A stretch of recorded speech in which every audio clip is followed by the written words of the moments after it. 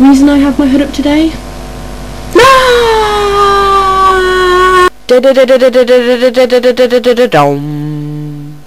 Okay, so I got convinced to crimp my hair. Not really the best of ideas. Seeing as my crimper isn't really the best of crimpers, so didn't really go too well. It seems like I actually played with this side loads, so it's just gone poof, and then this side actually does look somewhat crimped. Well, today I went to Staples, and I'm actually looking because I want to get a laptop. Seems like the thing that all YouTubers do, so I thought, hey, why not? Generally wanted to have a laptop for like forever, but it hasn't really been that much of a success.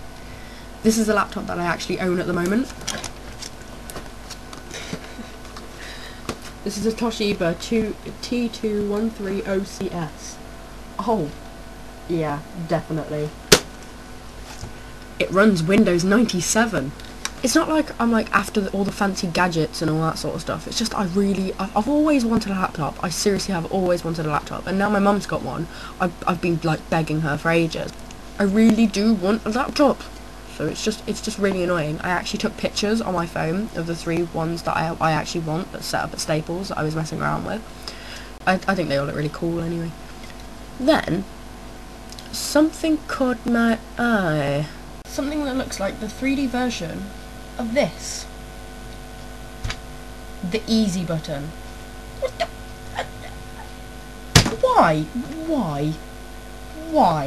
Why do these people need to pay over £2 for a really cocky bloody voice to turn around and go, that was easy?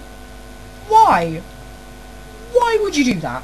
I mean, if you really wanted to hear somebody saying, that was easy, why didn't you record yourself saying it and play it when you want to? Just because people want to spend £2 on a piece of round plastic that when you press it, it says that, why would you want to actually do that? What a waste of plastic in the world. I'm not upset, I just don't get it. I really don't get it. I'm confused. I really don't understand why. Why? But if you have a Staples easy button, please let me know, because I'm actually interested to see who actually buys these. Okay, so just went and had a shower, hence the non-crimped hair anymore. Okay, something else I want to talk about. I sort of have started playing on something which I don't think I really should be, but I seem to keep doing it like more and more often now. Sounds a bit dodgy. Neopets. Yeah, Neopets.com.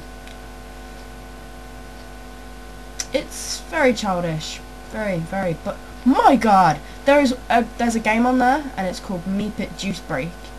I actually kick ass at it. I am like amazing, and what you do is if you can get over like 1,000, what you do is you send your score and then you get an actual 1,000 Neo points, and I'm like, I want to like save up more money on there. I don't know what for. I'm not gonna like buy anything. I just want to actually just be able to say, yeah, check out my Neo points. I don't know why. I just see. I can't even say it will make you feel big, because I don't even think it will do that really. It's, you know, it's Neopets, but still. I honestly can't believe how long it's taken me to make this video. I started it when I got back from college at 3, and it's now midnight. A while back when I started college in September, there was a freshers fair for the year 2s, and while they were there, me and my mate Lucy went inside, and this woman asked us if we were performing arts students. We said yes, and she asked if we could be in this EMA DVD, which is just a DVD that's sent out to the government, to the schools, to show like these students what EMA is really about.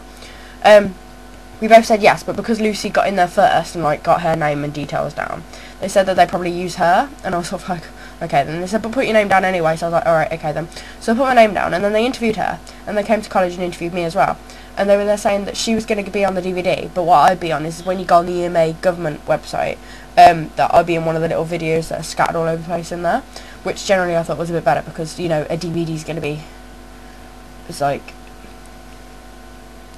I don't know really, I just generally thought it would be better. Then, easier to access, I guess.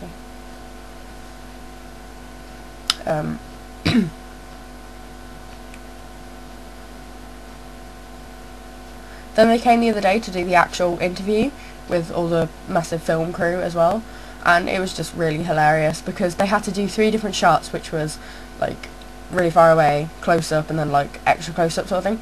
And it was the fact that when we were like, it was the exact same questions. It was 12 questions sort of thing, and it was always the exact same questions. So I learned exactly what to say for all of them. When they did the extra close up, I just completely messed up. They'd be saying stuff like, "Do you think EMA is good?" And I'll be saying stuff, "Yeah, I think it makes people feel really individual that they're not asking their mum for a fiver every week." By the time we got to the 3rd shot, I'd said this line about 15 times. So when it got to the full close up, it was sort of like, "Do you think EMA is good?" "Yeah, I think May's good individuality fiver, Mom." It left me kind of screwed, really. They said they thought it was an absolute laugh, so I guess I entertained them for a little bit. And then we went and watched Wall-E, which was a bit random. But yeah. Well, considering that it's now midnight, I think I'm going to go and get some sleep. I got musical theatre tomorrow, and it's like all jumpy and out of the way and stuff because we're rehearsing for A Christmas Carol. So yeah, ciao.